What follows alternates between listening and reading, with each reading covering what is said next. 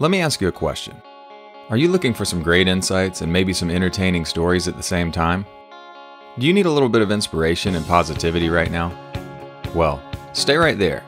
Don't move, because I have an exciting, entertaining, and very encouraging book to discuss with you today. I'm talking about Greenlights by Matthew McConaughey. Let's jump right into the lessons from this book. Lesson 1. Red lights lead to green lights. The author says it like this: the problems we face today eventually turn to blessings in the rearview mirror of life. In time, yesterday's red light leads us to a green light. So, what are green lights? Green lights are the easy times in life. They're the blue skies and the green trees. They're the keep goings and don't change a thing. Red and yellow lights? Well, these are hard times. The failures. They're the winters, the depressions, the COVID-19s and the recessions. They are the detours and interruptions in our life. Red and yellow lights are a signal that it's time to think, time to listen, and time to learn. Red lights present us with 3 choices. First, we can persist or push on. Second, we can pivot or call an audible. And third, we could concede or wave the white flag. Which choice you make and when you make it ultimately decides your fate. The author calls this decision-making process the art of living, L-I-V-I-N. Now, let's move on to lesson 2. Learn to run downhill. The author says it like this: the art of running downhill. Don't trip yourself while running downhill. That mountain you want to climb, it's just around the corner. Don't invent drama. It will come on its own. The author gives us some insight into the reality of life-changing events.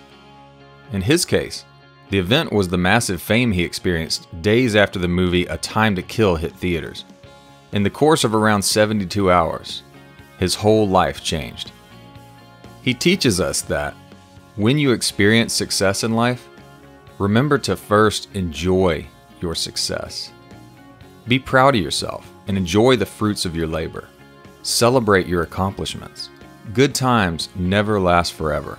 Fall is followed by winter, but then spring is just around the corner. That's life. Enjoy the blue skies while they're out.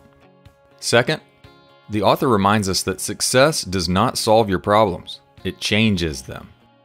Although success may solve some problems, it also creates some new problems, and new problems require us to grow, to learn, and to come up with new solutions. Finally, success can be overwhelming. Sometimes we need to find space to process the changes that are occurring. In our author's case, his newfound success brought about the need for some introspection, isolation, and medication. He had a dream that called him to the Amazon River, so he answered the call, and he came out the other side refreshed and renewed. Let's move on to lesson 3. Preparation leads to freedom. McConaughey says it like this: we must learn the consequence of negligence. It's not just what we do, it's what we don't do that's important as well. We are guilty by omission. Preparation creates success because when we prepare, we have confidence. When we have confidence, we impress. And when we impress, we get more opportunities. And around we go, the flywheel of success.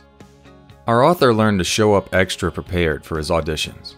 As a result, he had the confidence he needed to ask for the roles he wanted, and people were willing to listen to him because he earned their respect. Take every opportunity seriously. You never know when the next opportunity is hanging in the balance of your performance. Let's move on to the next lesson. Lesson 4. Take action. McConaughey says it perfectly. Sometimes which choice you make is not as important as making a choice and committing to it. The bottom line is this: action leads to opportunity. When you take action, good and bad things happen. You'll have opportunities and you'll have some failures. The opportunities take you closer to your goal, and the failures teach you valuable lessons. However, when you do nothing, when indecision, too many options, or fear causes you to freeze, nothing happens. Absolutely nothing. Nothing good, nothing bad. It's all about taking opportunities and seeing what happens. For our author, He would rather jump than fall, so he put it. He traveled abroad in Australia as a high school student. He drove out to Hollywood after college graduation, only really knowing one person. He wrestled with tribesmen in Africa, and he floated down the Amazon River. Matthew McConaughey was willing to try things, and this willingness led him to lots of opportunities. Action, folks. That is the key to opportunity. Next lesson. Lesson 5. Be true to yourself. McConaughey says it like this. Life is not a popularity contest. Be brave. Take the hill. But first, answer the question, what is my hill? The author doesn't just tell us to take the hill, but he lays out what I believe to be a solid 3-step plan for actually taking the hill. The first step is to define your success. What is my hill? Our author's definition of success was to stop taking the easy money romantic comedy jobs and begin doing films that were more stimulating and challenging for him. The next step is to determine how to get there. How am I going to take that hill? The author determined that he would have to turn down rom-com roles until he unbranded himself as the rom-com guy, however long that might take. The final step is this: stick to the plan. In the author's words, this means take the hill. Matthew McConaughey stuck to his guns and turned down lots of work and lots of money. He said it like this: if I couldn't do what I wanted, I wasn't going to do what I didn't, no matter the price. Eventually, he unbranded, and after that, the work he wanted started to roll in, and he took the hill. In so doing, Matthew McConaughey emphasized one of the major themes of his book. Get out there and do your thing, and whatever it is you choose to do, don't half-ass it. Alright. Well, e-learners, that's it for Greenlights by Matthew McConaughey. What a fantastic book. I hope you enjoyed this summary, and I hope you get the chance to read this book or listen to the fantastic author-performed audiobook.